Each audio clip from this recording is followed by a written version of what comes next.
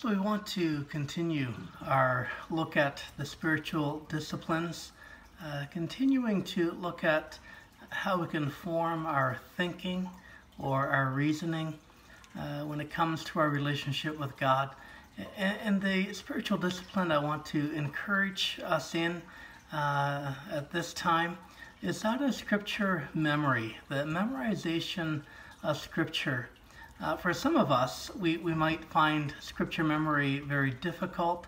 We might find memorizing things in general very difficult. But I want to encourage us in this practice. We mentioned last time the discipline of study and the importance of studying the Word of God, of understanding the Word of God, so we can rightly understand who God is and the impact of that for our lives. It's important that we understand the Word of God. It's important that we get the Word of God inside of us as well. Some of the scriptures encourage this idea of Scripture memory. Psalm 119 is a great psalm that encourages us to memorize the Word of God, the law of God, Scripture. In verse 11 of Psalm 119, the psalmist writes, "I treasure your word in my heart, so that I may not sin against you." To treasure the Word of God, in this case to memorize it and hold it dear inside of us in order that it might remind us at any point, any time, any place what it is that God would have us to do. Also in Psalm 119, verse 105, the psalmist writes, "Your word is a lamp to my feet and a light to my path." One of the beautiful things of Scripture is that it can and it does guide our way through our days. And as we memorize it, then we have it there with us as we walk through life, and it truly can be a light onto our path. Joshua chapter 1 and verse 8, we read, "This book of the law shall not depart out of your mouth. You shall meditate on it day and night, so that you may be careful to act in accordance with all that is written in it. For then you shall make your way prosperous, and then you shall be successful." So there's the idea of meditating here on Scripture as well.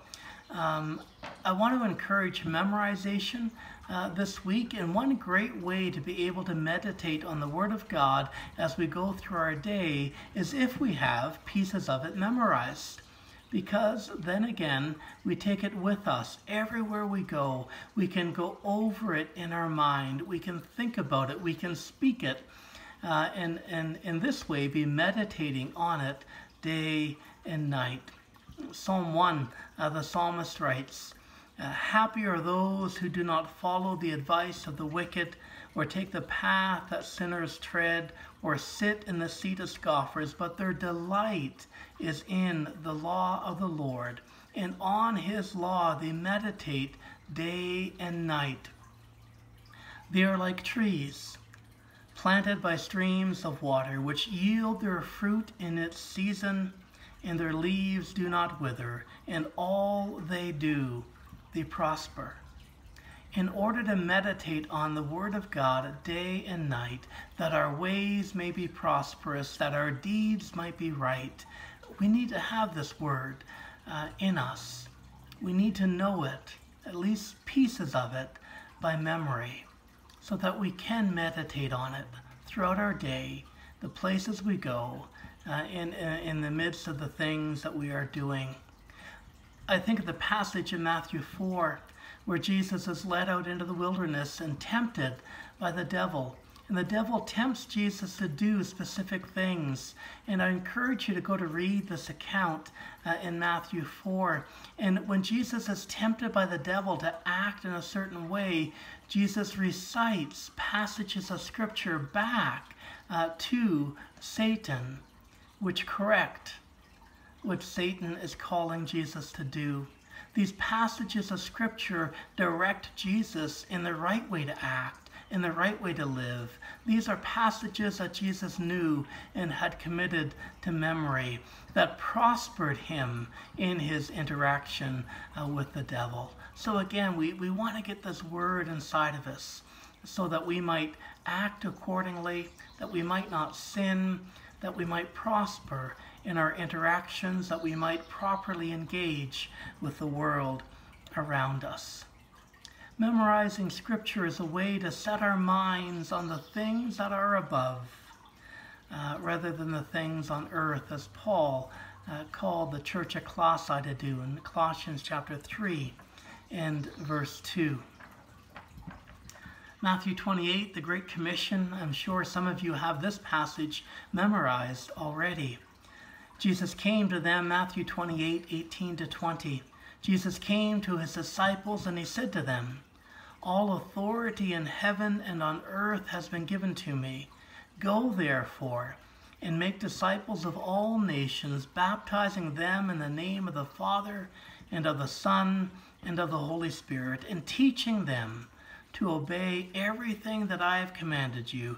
And remember, I am with you always, even to the end of the age." As we go about making disciples, teaching them everything that Christ has commanded, how much better, how much more equipped we will be to this task if we have some of the teachings and sayings of Jesus committed to memory, if we know them and take them with us again throughout our day.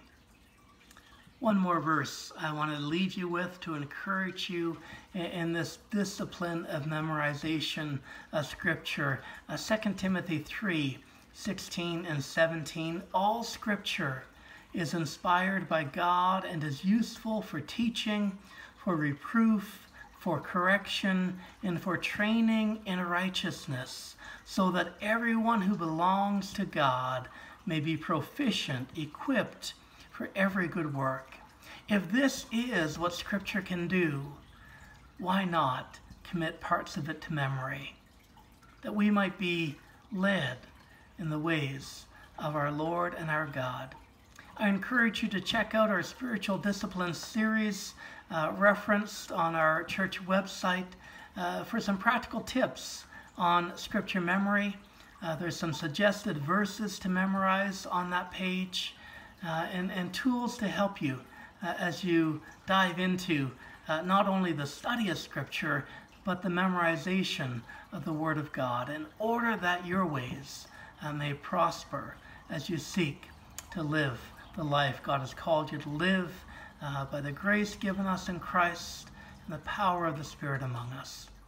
Blessings on you in this task of memorizing the Word of God.